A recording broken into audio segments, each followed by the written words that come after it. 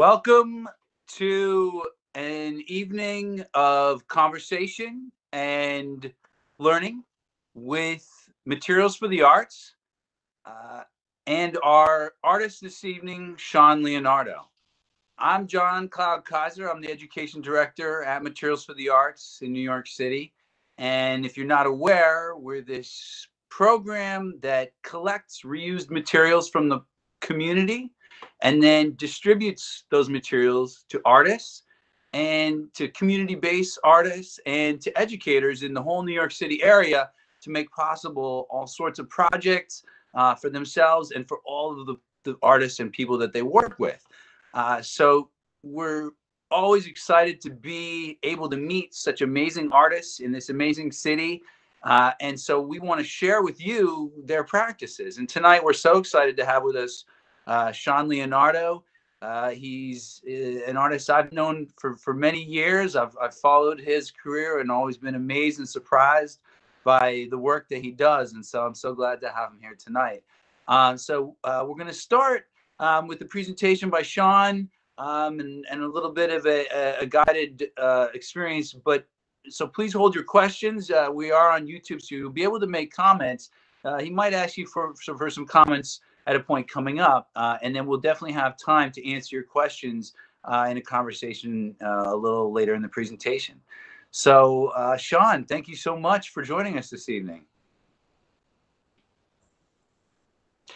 So tonight, I understand that you have some images for us, and I'd really just love to turn it over to you before we have a conversation to just, if you wouldn't mind, to guide us through some of your work and to try to just give us a deeper peek into some of the work that you've done. I know you've done work at, everywhere from the Guggenheim to the High Line, New Museum, and so projects all over the place. But I'd just love it if you could personally guide us through your work.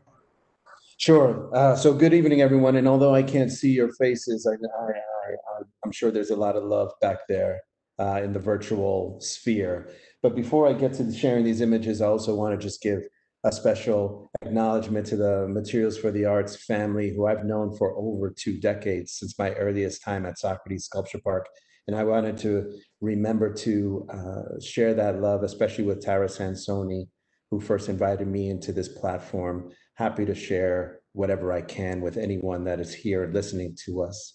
But also take a moment to have a special recollection with you, John, that although I now live and work in Brooklyn, that we both represented Queens during the Queens Museum naval battle for oh my God, what's my man's name? Duke Riley. Duke Riley, brother Duke Riley, who set up the most outstanding, absurdist, performative event that, quite honestly, I still carry more vivid memories than much of my own work. But I want to, most importantly, that our boat, the Queens Museum boat, was left standing and remains victorious in that ridiculous gladiatorial affair. Bliss, could you please put up the PowerPoint?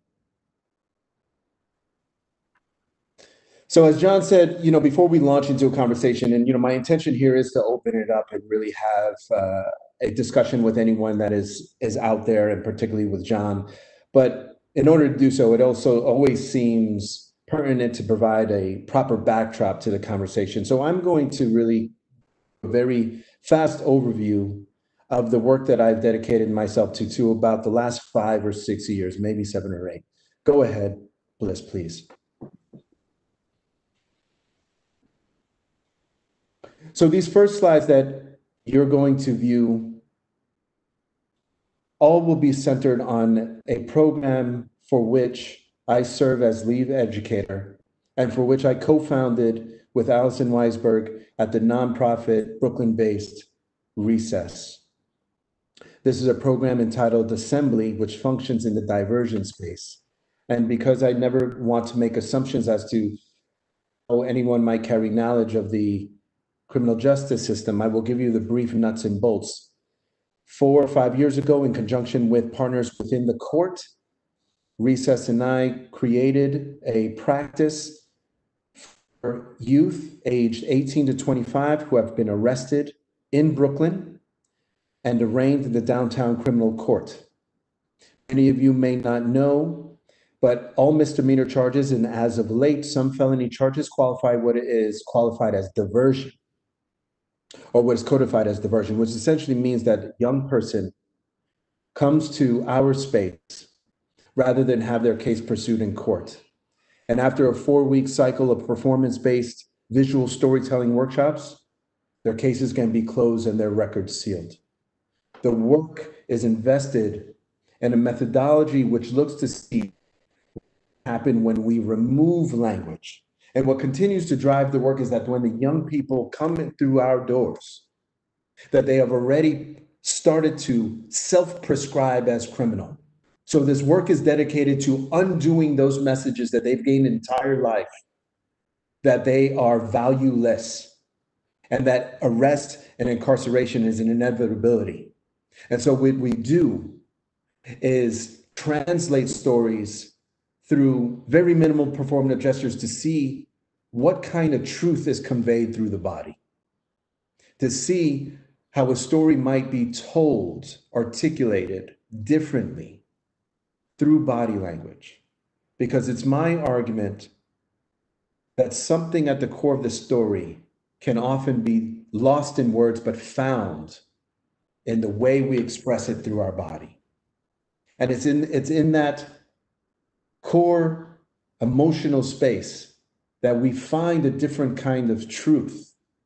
And it's also in that space that we push away these pre-existing notions and narratives of criminal and criminality, and instead start to look at the humanity of an individual. The images that you're seeing here, however, are not of the program, as it is conducted in entirely anonymous fashion. Instead, you're seeing an early moment in which the youth decided to share the methodology and the process with a larger audience, pulling members of the audience that joined us into their memories as a way to recall them differently by having other bodies in space embody their narrative, pulling them in, having them be part of this story in order to share its responsibility and see it more clearly. Go ahead, Bliss. So I'll just go ahead and share a number of these stories.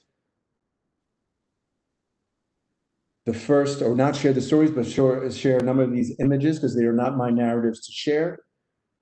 But in these embodied practice, moments of embodied practice, what we look at is how criminalization happens in the ways a person is pulled over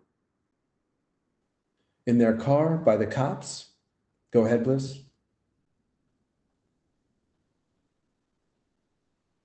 How it often happens in school, as in the first image, and how it often happens in the streets or in every corner.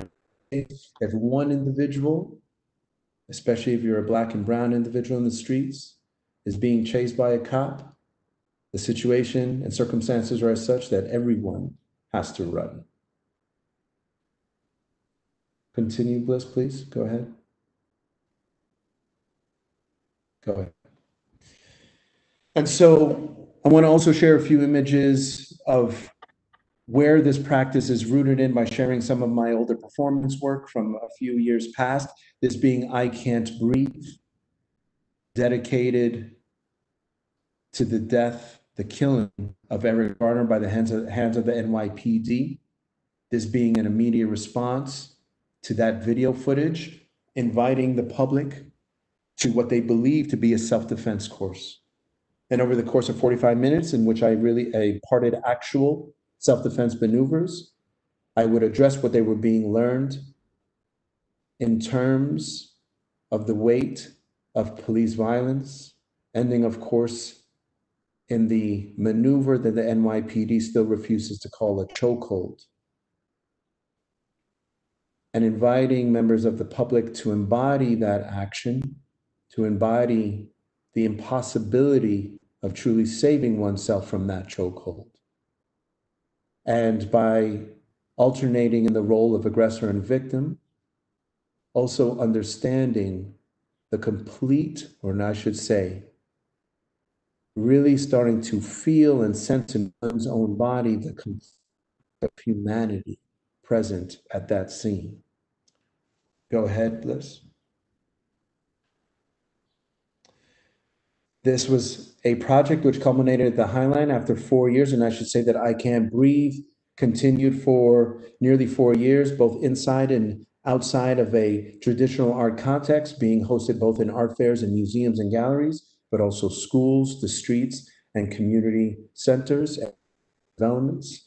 This piece, entitled Eulogy, that you're seeing in front of you, was framed as a New Orleans jazz funeral procession in which I invited the public to collectively mourn the lives lost in the past however many years, young Black men killed by police, the eulogy itself being taken and modified from the speech that was recited at the center of Ralph Ellison's The Invisible Man, replacing every instance in which he said Brother Todd Clifton with that had been killed by the police as a remembrance, a commemoration, and a call to action. And unfortunately was, I think, 14 different times in which I was filling in a name and far too easy to fill in those names. Next, please. And the last performance piece I will share staged at the Guggenheim in 2018 for their social practice initiative, very much following the same methodology and principles of embodied practice, in which I invited 4 distinct communities, all with unique relationship to gun violence, through a separate workshop process. The 4 groups being the NYPD, military veterans, a group I coined citizens impacted by street violence, most often that was gang-affiliated violence, and a final group of firearm enthusiasts. Process of sending their experiences of conflict through their bodies, they were asked for the first time to see one another, meet one another, and reckon with one another, and debate the issue of gun violence, but without the use of words, transforming the museum into a gladiatorial arena. Next, please.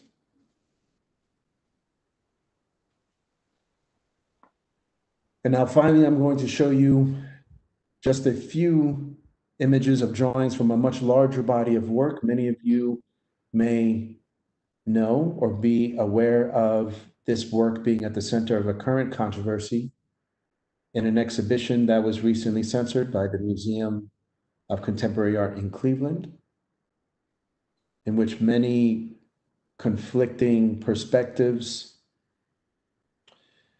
and lots of different politics and dynamics on the ground led to the work not being shared. This in front of you being one of the earliest drawings of the Eric Garner incident. Next.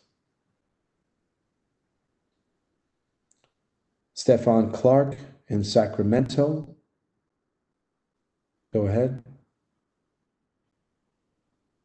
And these next 3 drawings employing a mirror tint so that the viewer is implicated in the violence by seeing one's own image in what would have been the space of the victim's body. Go ahead. And once more. And these 3 images being sourced from incidents that to me explained was described by the medical examiner in the killing of a young man from my own neighborhood in Queens, Forest Hills, Queens, Federico Pereira. And I'll stop on this image specifically because it was drawn about a year ago. The entire body of work employs these strategies of omission and in some cases, emphasis of some information over another to slow down people's looking even in the hurt, even in the pain, because I still argue that there's something to pull from these images that we're not seeing. And quite often that is information that would selectively be overlooked.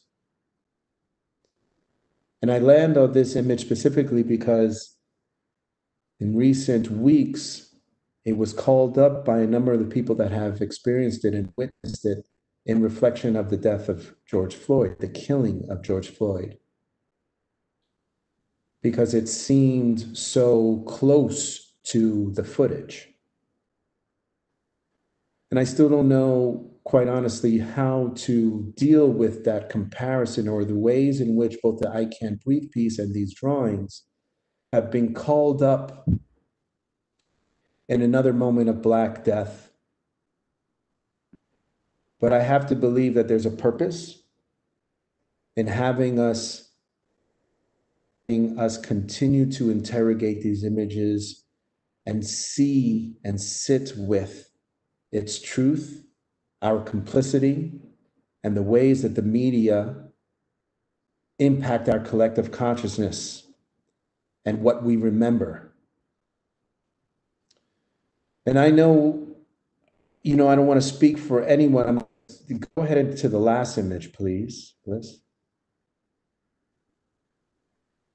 Thank you for sharing this information. While this is on the screen, I want to speak just a little bit about the moment that we all find ourselves right now at 7:19 if you're in New York. I know there's been a lot of ups and downs over the last 4 months, and I want to acknowledge who may be on this call, educators, and what they may be experiencing as uncertainty in the very near future. I know I just received an email from my kids' schools. I have one 4-year-old and a 12-year-old stepdaughter, and emails essentially preparing us for remote learning or blended learning. And today, more so than any day this week, that feeling of hopelessness, that feeling of loss, I can only imagine is compounded for teachers who are being asked to lead, who are being asked to guide and protect our children. And so rather than continue to talk about the work, I wanted to guide us through a moment and ground us in this very moment, in where we are in physical and psychic space. Go ahead and stop sharing the screen, please, Bliss.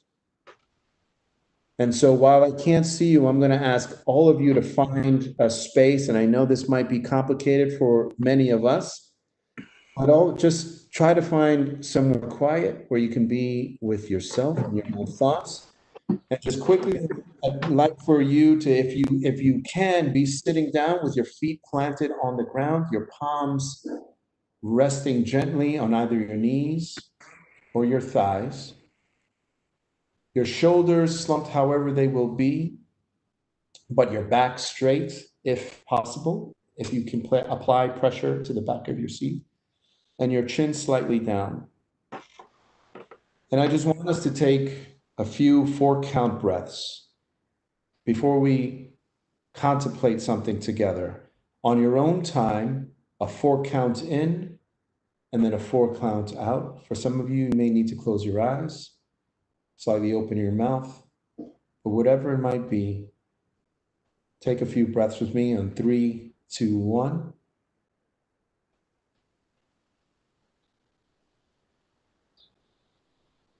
On your own time, once more.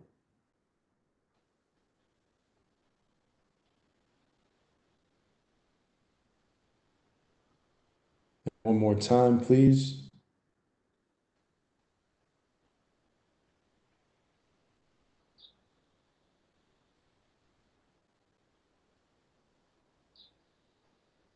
Flutter your eyes open if you close your eyes. And just for a moment, I want you to tell a story to yourself. I want you to think about a single moment over the last 4 months specifically during which you felt most alone. And tell yourself that story in as much visual detail as possible So what I would often share in the space of assembly is that the beginning, middle, and end is unimportant in the telling of this narrative. What's most important is where you are. Think of it as a single snapshot in your mind, in your own mind. What's around you? What are you wearing? What time of day is it? Who are you with? Are you saying anything? If you're alone, what is your body doing? Is it dark? What colors are around you?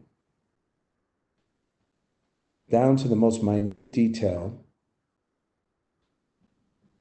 of it, of what you can see on the wall to your left or right, or if there are cracks in the sidewalk. Give yourself the space and to just see that moment. And take 10 or 15 more seconds and just tell yourself that story.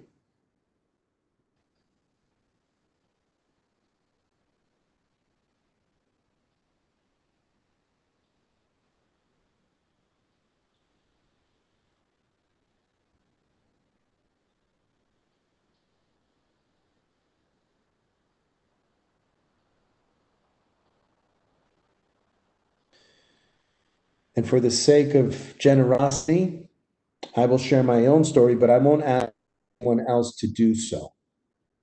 But in the meantime, John, if you can open up the comments, and I'd like for anyone to share one sentence with you. I won't see these folks. This will all filter through John, but I'd like for anyone who is willing to share one sentence describing what you were doing with your body in that very moment. So rather than tell the story, just express, convey in language what you were doing with your body. Now, I'll share what comes to mind for me. It was rather early on in lockdown. My wife, my family, and I actually decided to quarantine in Vermont, where my wife had family. And a few days in, for reasons I'm still unsure, I woke up in the middle of the night and happened to look across and saw that I received a text message at 3 something in the morning to news that my mentor, Dr. David Driscoll, had passed away. And we would learn later that it was due to COVID. The next day, without really being able to speak or articulate what I was feeling, I found myself doing this.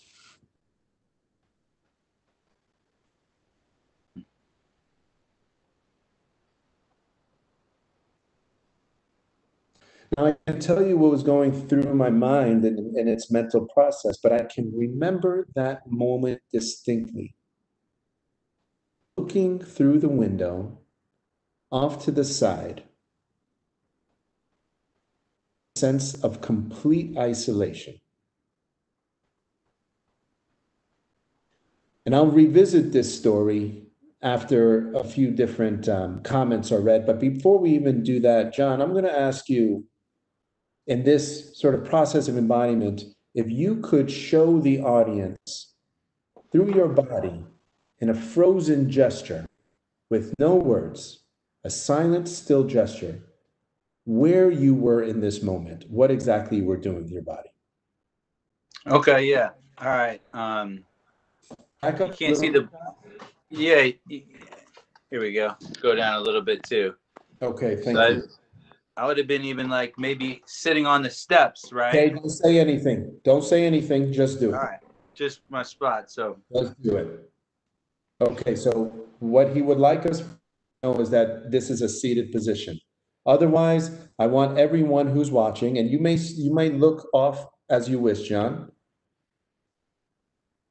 for everyone just to study this gesture. And what I'd like for you to do before you jump into meaning is to look at every piece of his body, because every slip, every piece of this gesture will give us more information.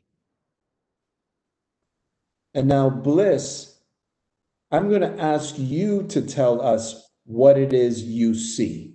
Now, be as specific as possible. Rather than tell us the story, just tell us what you interpret in this body. I think I see someone who has a lot of fear in their body. Okay. Now, what's telling you that? I think I see a tightness. I see someone who's clenched up, someone who is sort of balling up and constricting their space. Beautiful. Thank you, Bliss. John, you may unfreeze. Thank you. So let's think about precisely the words that Bliss shared with us, right? The visual language that communicated tension, balled up, but even more specifically, I forget exactly how you put it, Bliss, but closing in on one space. Right, right.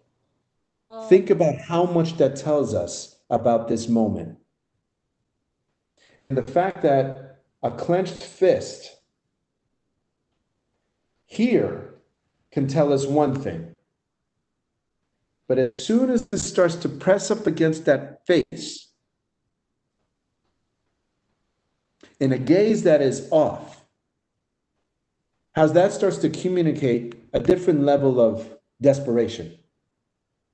And the moment that the balling up starts to happen, how we start to see an even childlike state. The way in which that becomes a manifestation of having to protect oneself, the closing in on one space. Now, why would that be? Because what's ever happening in your immediate surroundings needs to be sheltered from. The body can tell a story. And quite often, well, let me save this. John, let's see if anyone else has just expressed anything on the chat. Man, there's a bunch of comments, so I'll just pick a couple general themes here. But yeah, this is people are really responding to this. I mean, I'm seeing someone say here, feeling a pain in the chest, like they couldn't breathe. Okay. Body sitting in a closed position, unmoving. In bed, or in the middle of the night, lying on my side, clenching my teeth. Okay. So, you know, a couple people were talking about how they're seated, but just staring at the wall. Understood. Yeah. Now, even without seeing those, we can start to visually manifest them in our own imagination. And now, particularly in the language that's being used, when someone's saying the clenching of teeth, the staring at a wall, the balling up, the pain at the center of one's chest, which often occurs to me, even before appearing on this meeting. The ways in which we describe those things sounds familiar because we all have, in our own experience, in our own bodies, been there. And now I want us to talk about this for a moment. It's maybe the first time in human history where we all have the same starting point, where we all, due to COVID and other circumstances and other threats, like the continuous racial violence that we are bearing witness to, we all have a sense of isolation. We all feel an amount of uncertainty.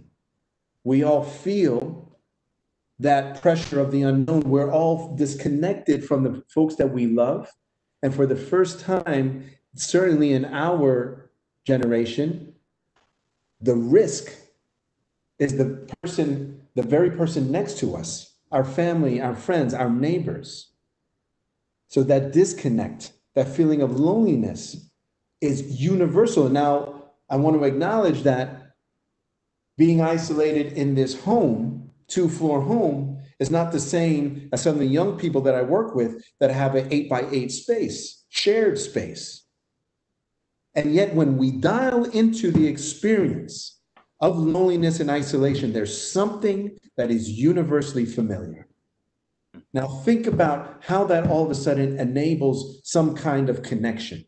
I have no idea who said that they felt the weight and pain in their chest. I don't even know what race, ethnicity, gender expression that this person is. And all of a sudden I feel like I know who that person is because that same experience has been lodged in my chest. And I know precisely what that weight feels like. And so there's a way in which if we become more attuned to what's happening in our bodies, we find a different kind of common ground. And that is what this work is invested in. It's not into placating anyone or any subject. It's not in pushing aside the experiences that people carry with them, the burden that people carry with them, the weight of personal experience, the trauma that people carry with them. But what it is an acknowledgement that sometimes we don't have the language to articulate these things that have occurred to us. And yet they are lodged in our body and psyches, and sometimes the only way to share and enable that connection is to articulate it through our bodies. Because like I said, a different kind of truth can be found there. And I've seen amazing things happen with individuals when all of a sudden they're allowed to grapple and grasp their own stories, their own personal histories in this way without being forced to explain it to themselves. Because that core truth, no one can take that away.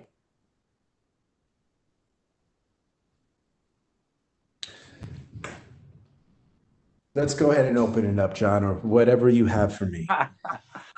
Beautiful. Wow.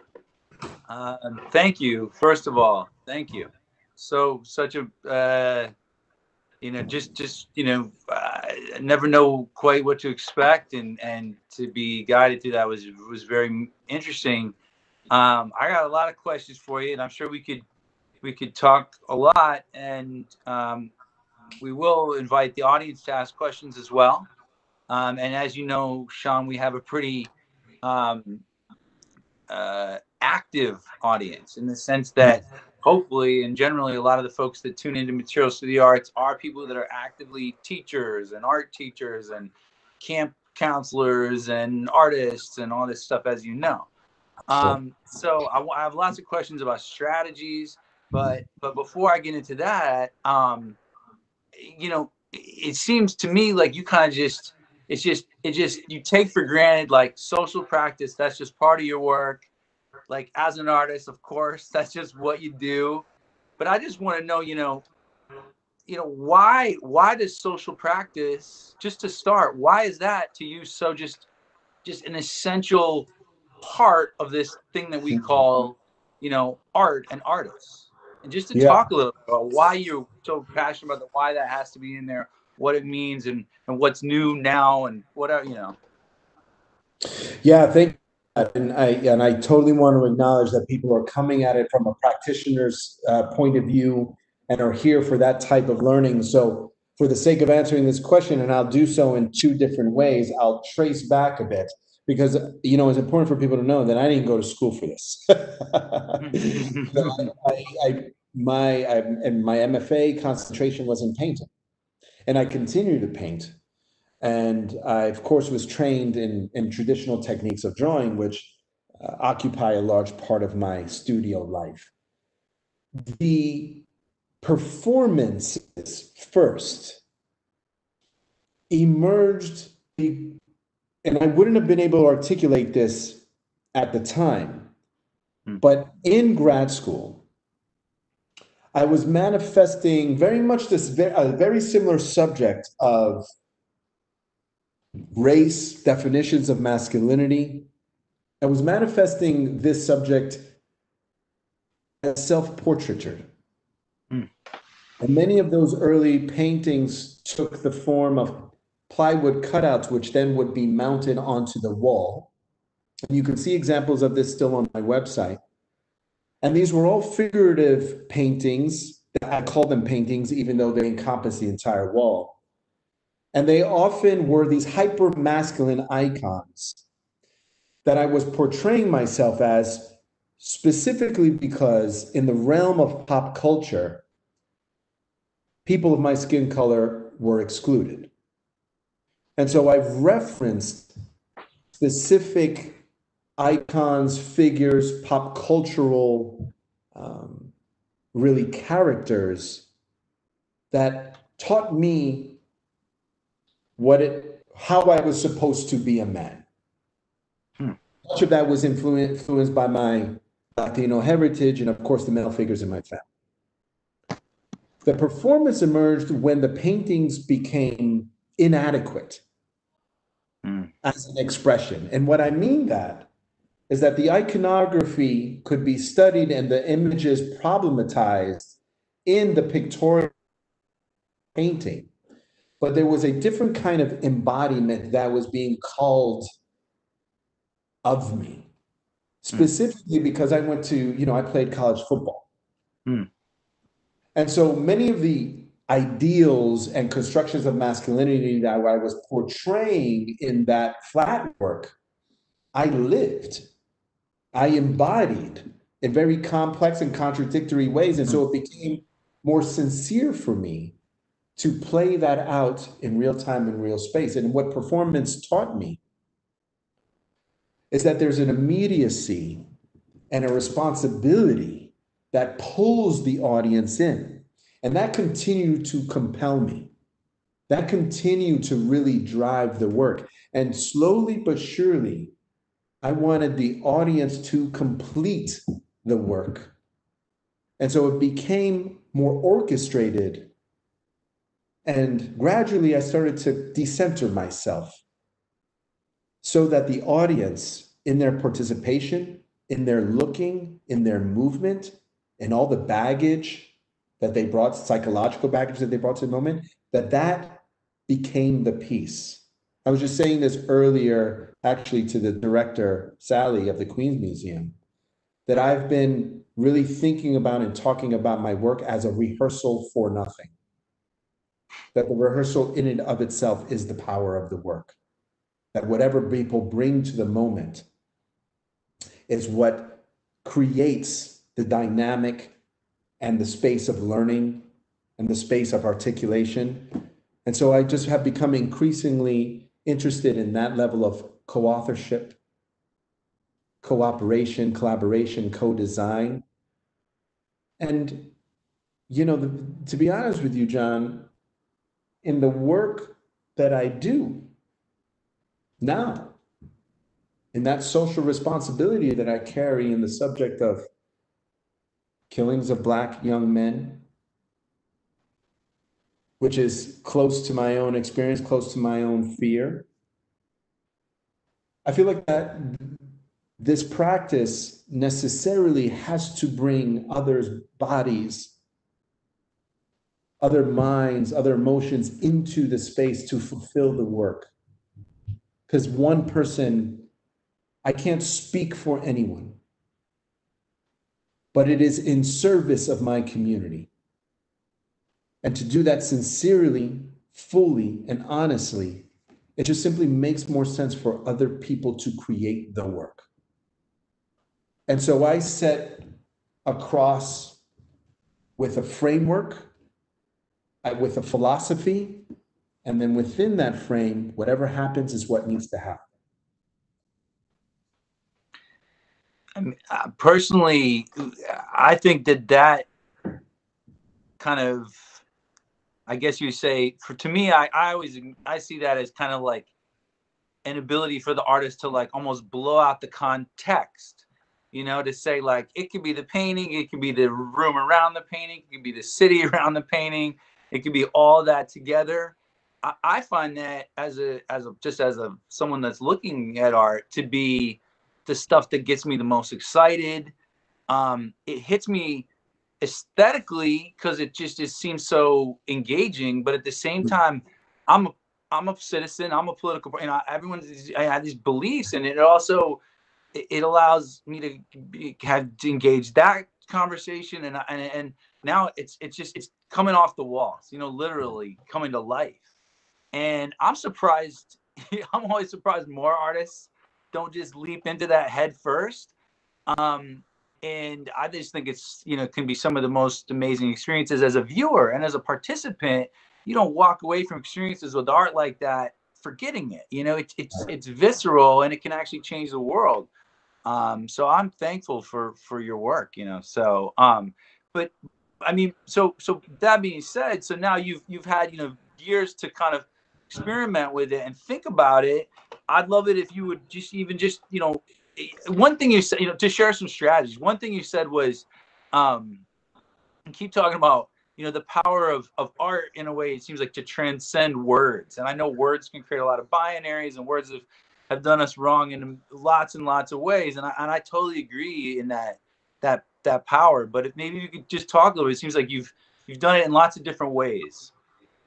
Yeah, I mean, I think, and what's also important to say is that while I'm only sharing the performance and social practice and the drawings in the slideshow, I really pursue whatever the work calls for. And so sometimes that manifests itself in sculpture, in performance video, in painting, certainly. I really do believe that a project will call for its form. Hmm. And as an artist, that part of our responsibility to ourselves and accountability to our work is to listen to what the project needs, which is particularly true whenever you're collaborating with any community or with any other artist for that matter, or in my case, with systems of power.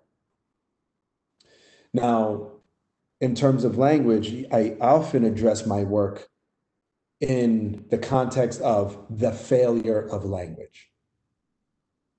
And that leads me to the various strategies depending on what the project calls for. And so, to revisit something that I said earlier in the performance-based work, and which is still embedded in the social practice, what I often say is, if I were to ask, to give an example of primitive games, if I were to ask any members of those group affiliations to debate the issue of gun violence, how do you think that would have gone? I have seen what we are seeing. I do frankly believe that what I'm about to say worsened during the Trump era. But what we see is that affiliations and individuals across any argument have learned to come to a debate with their speaking points already rehearsed. Words, the argument becomes a process of proving oneself right, but that is not communication. Before it's even begun. And so what I try to do through this methodology and various techniques is force individuals and groups to rely on a different device, because the language that comes forth is often something that has passed down and then is recited without true intentionality. You can't lie through your body. It's much harder to deceive someone with your body. You could be saying something and it could be actually betrayed by your body language. And this is a complete side note. But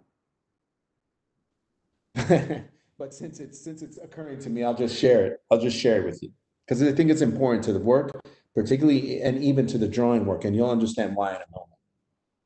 For a larger project that I'm involved in, entitled In Plain Sight, and this is a good time to also bring up the Black Immigrant Bail Fund, for which I'm dedicating my fee to. The Black Immigrant Bail Fund, which is dedicated to Black immigrants that are currently in ICE detention, many of whom are awaiting trial and therefore are there simply because they cannot afford bail.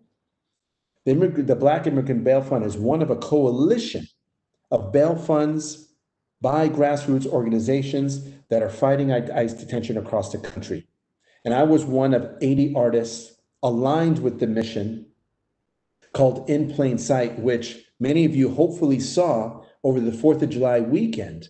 There being phrases written in the sky by airplanes, bringing it to the vast number of ICE detention sites in this country, quite often invisible, but in plain sight if you chose to look.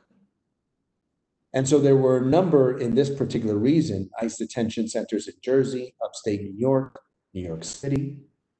My own phrase, which read, "to be human," was skywritten above Rikers on July 6th. And more importantly, the artists collaborated with many of these organizations that you can find on xmap.us to really bring attention to their efforts. And therefore, there were activations on the ground at many of the detention sites so that those on the inside felt our presence and so that we could bring much more awareness to the injustices of what's happening on the inside. That is a really far tangent to get back to what was already an anecdotal tangent. But important No, to there's so acknowledge much to tell. There's too much so to much tell. to tell. But in setting up my own project, I went to Rikers under the impression and the assumption that Rikers Island is public space. Why should it not be? There's a public bus that goes to the visitation center. I simply hopped on the bus. Of course, visitation is canceled due to COVID, so it maybe surprised individuals on the other side when they saw a civilian just happening to be there. But as I looked around, and to be honest, I had really no plans of creating an activation at Rikers because I knew of its complications and because I knew of the inability of people to gather there. And so I went for my own sake to sort of imagine the writing above my head. Probably about 5 minutes in, I was surrounded by officers, simply for my presence. And because, as they stated, taking photos, which I was doing, was not permitted. Now, I did not see a single sign that said photos were not permitted. And now, surrounded by 5 officers encroaching on my space. And of course, one false move, as in using their language, and that could have gone incredibly badly for me. But because of my work, I was able to sense both the agitation and panic in my body and slow down. And when the first officer approached me with a loud voice, essentially telling me and dictating what I should do and should not do, there was a moment that I saw for myself how badly this could go. And as he was shouting to me, there was something, because I paused, there was something that I saw. This man in front of me was terrified. Now think of all the embodied fear that officers carry when they approach a man of color. And the training and egotism that is coupled with that. If I addressed it on those terms, I would have been violated.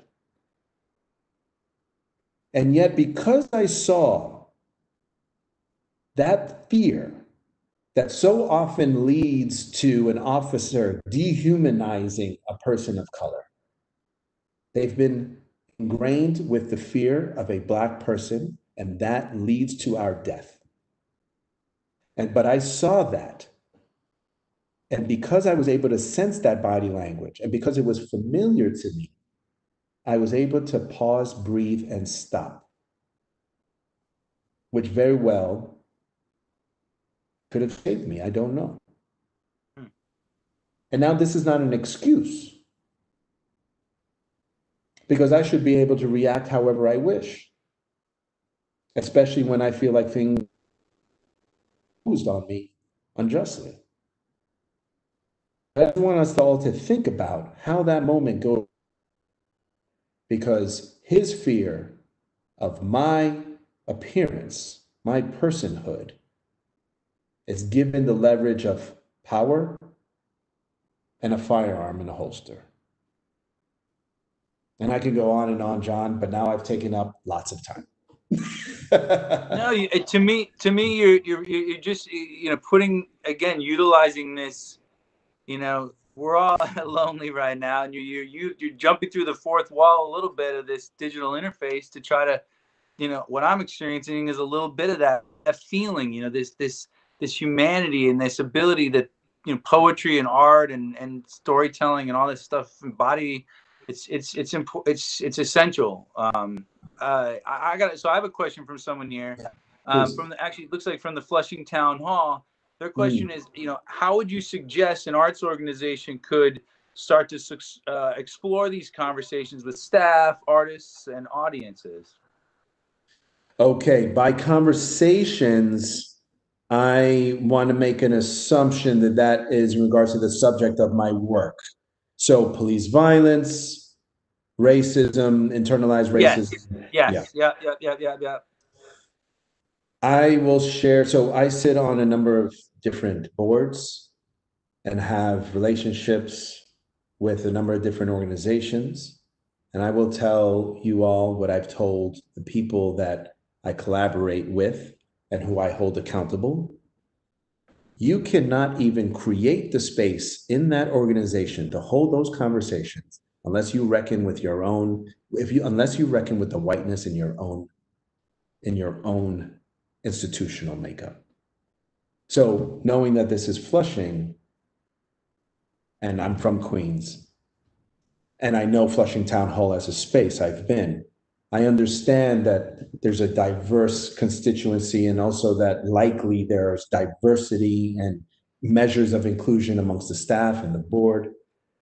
But what I'm telling you is that the work starts itself. And so I recommend anti-racism training for every org as the starting point, because any decisions that you make without it, any decisions that you make without assessing and grappling with the ways white supremacy and its values have infiltrated your organization will lead to programming and decisions that are just flat and surface level. I know I'm digging a little deep here. Do you have any specific groups that you recommend? Yeah, first and foremost, the People's Institute. I would highly recommend that as a training. And there are various types of training that they offer organizations depending on the diversity of its staff and the starting point of the conversation. So I'll leave that on the table. It just makes me think, it's a lot of your work strikes me to come from the tradition of like Paulo Freire. Absolutely. And would you say that's the case, or did it come organically, kind of like you just got into it and then you realized that there was a thread and then kind of? Yeah, that's probably the most explicable way. I think I probably fell into it based on the things that I was doing and the interests that I was sort of gravitating toward. But since, particularly because I work with some of the most vulnerable populations in the city and in the country for that matter, I've held myself accountable to the nature, promise, and difficulty of the work. And so I've taken a close study of somatics, the principles of theory of the press, certainly, but also cognitive therapy, the behavioral sciences. These are all things that I try to be very attuned to. And much of my work has led me to conversations with practitioners entrenched in fields well outside of art, which is what really excites me. The way that art can both infiltrate these spaces, but also start to overlap in ways that are not never planned, Yeah, I mean, to me, it just shows how the art, how powerful art can be. I mean, to be, you know, so I have a just a general thought, which is that um, you have a practice. You're thinking about humanity. It seems like in terms in interaction and aesthetics, like an artist, you know, in many different ways.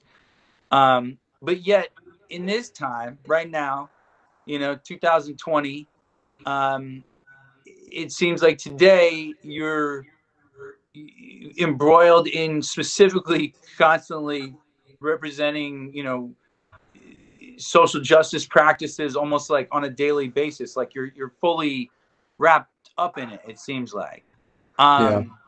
How, and I'm sure that's just citizenship, right? That's just part of being a citizen.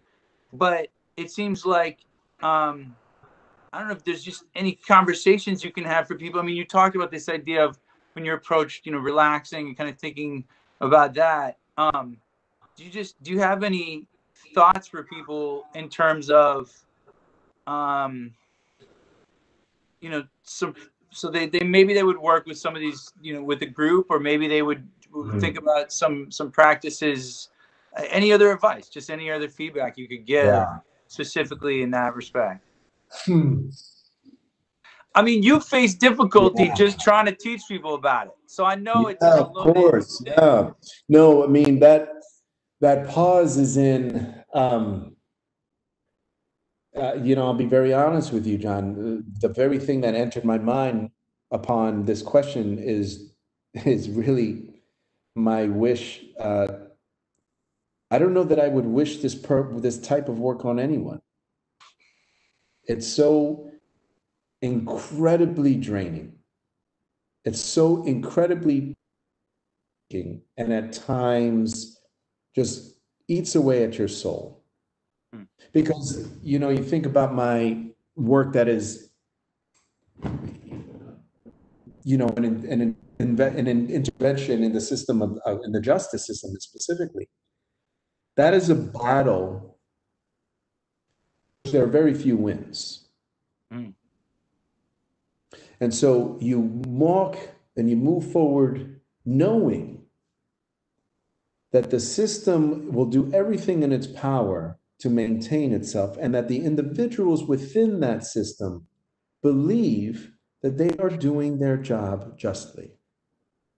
And so you chip and you move and you find ways that are asked questions that no one else is asking. And then you find the wedge and you follow it. And then that closes and then you have to maneuver differently. And it's all about saving fucking lives. So I have to take some joy and I have to be able to sleep at night knowing that whatever I'm doing is contributing to someone not simply surviving, but existing as fully as possible. And that's my goal in any of my work. And I never in a million years think that I would have arrived at this type of practice, but it's precisely what you've named. As a citizen, as a person of color, who lives with these issues in my backyard with a young daughter, it seemed entirely hypocritical for me to continue my practice in any other thing. Hmm. Right on. So my advice to young artists, and it was interesting, I was just someone from my alma mater, a young artist is having very struggles of how to create space in her language, how to just breathe in this overly predominantly, I should not say predominant, like very white institution, the college that I went to, Bowdoin College in Brunswick, Maine, and wanting to apply art as a strategy to create that space. And the first thing I said to her, and this is what I'll say to anyone else, don't take on the burden and responsibility for anyone else until you've taken care of yourself. Because that work has to serve you Hmm. as fuel and has to situate you in your life with care and integrity. And until you are feeding yourself, until you are creating safety for yourself, you cannot do this work. And don't attempt it. And I think that the very fact that you're creating dialogue, you know, is so meaningful to me in the sense of, instead of going to someone and just like, you know, having a sign and saying here, it's like you're creating this dialogue, but that in and of itself is, it's rough, you know, rough waters. So thank you for the work you do, because we need people to do that, because, you know, people are getting murdered in our streets that don't need to be. There's still slavery in our country when you look at our jails and the way that they're set up. And so you're right. It's hard for any citizen to sit back and not do something. So thank you. You know, Yeah. I just got a question here. Someone Please. said, would you consider working with the police department in a consciousness raising capacity? You know, a lot of conversations right now about, you know, changing policing practices. And I know you've, you know, thought extensively about corrections. Just any thoughts in general? Not that you have to solve the whole system, but Yeah, you just know, and I have conducted work with officers in the recent past, and was very close in conversations with the NYPD about enacting work that would have been the first of its kind in the country, actually. Can't be too public about it. I can't share it too publicly. The question, however, is specifically about consciousness raising, which brings me to a philosophical crisis, and one in which will not permit me to give you an answer. Where we are now and where I sit today, what I know, my insight in working with the NYPD, and even what I'm about to destabilize the work that, you know, I've done or might attempt to do. keep it together here. Don't give too much. Yeah, I don't fully. What do I want to say? I think questions of whether reform is valid. Let me say that differently. I think questions that are being brought up in the movement to defund the NYPD and the movement for racial justice, in questioning whether reform is possible, are incredibly valid. Because what I know in my workings is that you can turn hearts within that system, but in its foundation, in its mechanics, and in the way it operates on a day-to-day basis, officers only have one mandate, and that is to contain and control. I don't know where I stand yet in any collaboration with the NYPD, because I think, to be very honest, the work might be calling me to move into a different direction. All right. Well, thank you for that. And I'm sure the adventure will continue in that respect. I would just add to that by saying, I say that knowing and having experienced incredible change with officers. And yet the system, and I can go on about this for hours, the system that is in place only seeks to dehumanize people in my community. I don't know that I trust reform. Okay, I mean, I think I agree with you.